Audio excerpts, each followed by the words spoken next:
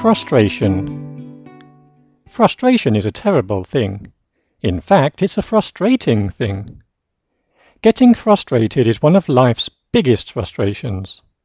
I wish I didn't get frustrated, but there are so many things in life that are frustrating. I think the biggest thing recently is computers. Getting a new computer out of the box can be frustrating. Understanding how everything works is doubly frustrating.